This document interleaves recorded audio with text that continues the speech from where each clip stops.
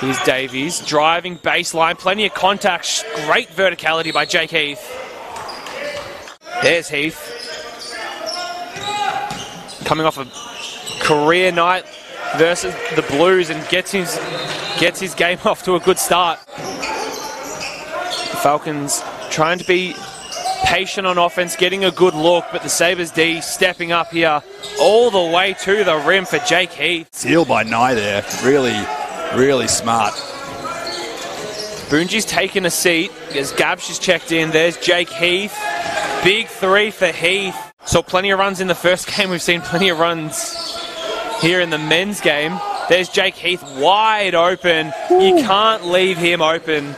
To counter that, so there isn't that one-on-one for Forsyth. Kwani goes to Forsyth. That. But you can't leave Jake Heath open. Jake Heath, 3 in a row, 9 quick points. A tick under 4 minutes left in the third quarter. 70-61, the Falcons with the lead. Here's Heath. Big first half from him and gets his second half off to a good start with an easy 2 points. And Koenig likes the matchup he's got.